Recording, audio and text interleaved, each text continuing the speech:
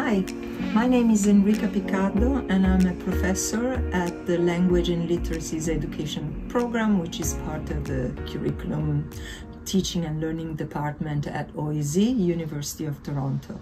So in my role of head of CIRL, which is the Center for Educational Research in Languages and Literacies, I'm very happy to have this opportunity to talk about the Symposium of Southern Ontario Universities.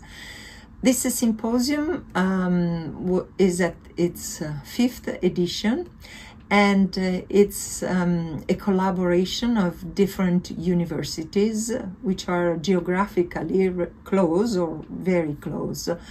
And the idea is to have the opportunity to share research and to invite scholars with their research, and to give the possibility to students, graduate students, also to present their research and to have very interesting and fruitful exchanges with faculties. And this here is Western University who will take the lead, is taking the lead for this fifth edition. One other important thing is that we have this possibility of reaching out beyond the Southern Ontario universities, because we have always